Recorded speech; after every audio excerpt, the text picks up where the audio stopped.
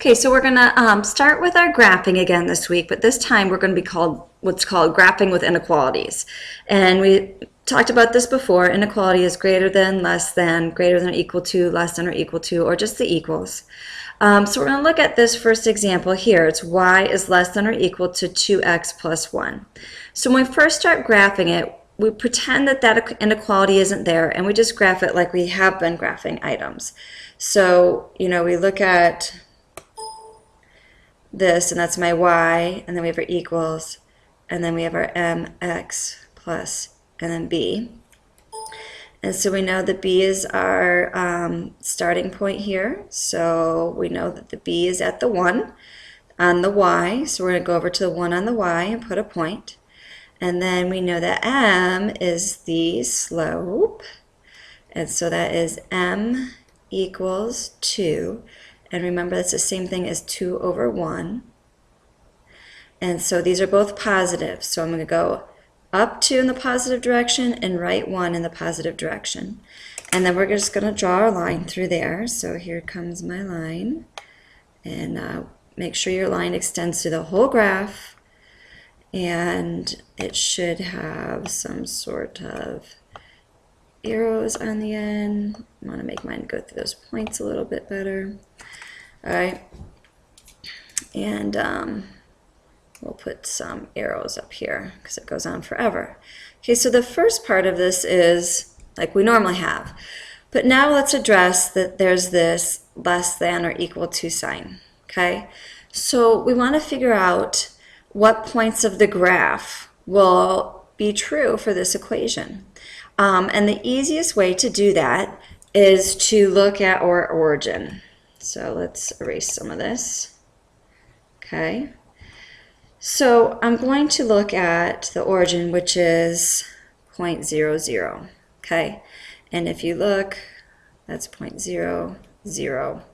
And that is on the right-hand side of this line, right? So I'm going to test this point and see if that'll work, okay? Because this is my x-coordinate and this is my y-coordinate. So I'm going to come over here and I'm going to take this equation, y is less than 2x plus 1, and I'm going to plug in my 0 zeros. So if I plug in 0 for y, I got my less than or equal to sign here, and I have 2 times x, and x is going to be 0, 0, or 0 also, and then plus 1. So I took this inequality, or this part right here, and I plugged it in for my x and my y. So if I solve that now, I have 0, that's a bad 0. I get used to how I draw my zeros here. 0 is less than or equal to 0 plus 1. Okay? Okay, so now we know, if we look down here, we have 0 is less than or equal to 1. So we have to ask ourselves, is that true? Is 0 smaller than 1? And the answer is true. It is smaller than 1. So what that means is, because this is on this side of the line, it means every point on this side of the line works. Let's say I pick this point 3, 1. Okay? I can do the same thing over here. If I plug in 1 for y, and then I plug in 3 for x, that will give me 1 is less than or equal to, this is 6 plus 1 is 7, and that is true too. And if you took any point over here and plugged it into this equation here, it would be true. So what we need to do now to mark that is we just shade. We shade this entire side.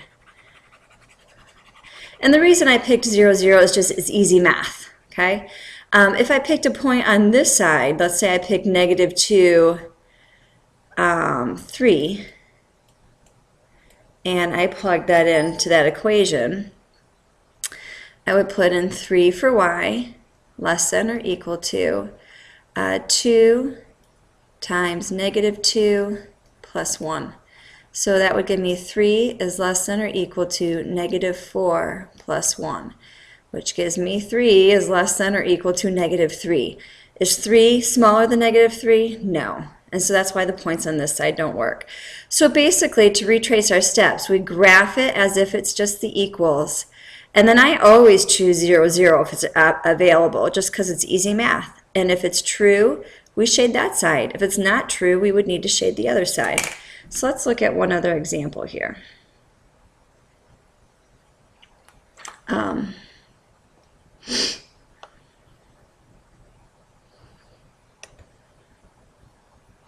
One point I forgot to make is this has an equals to sign.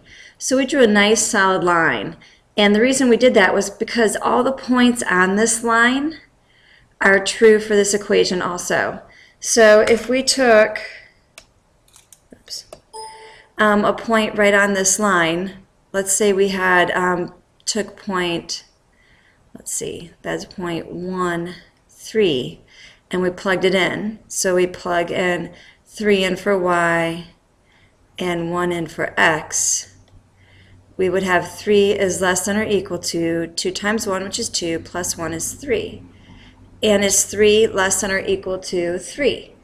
And the answer would be yes, it's equals to, so that's true. So we have this, all the points on here are true as well. So now let's look at a different type of situation. If we look at this, again, it's in slope-intercept form. So just as I said earlier, we want to treat this as if it was y equals 2x minus 5. That should be x.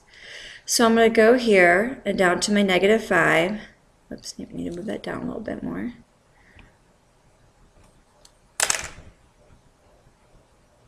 So we change that to y equals 2x minus 5. So again, this is y equals mx plus b.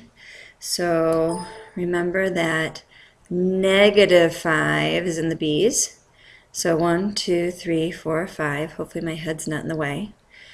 And then we have m again is 2, which is 2 over 1. So we go up 2 over 1.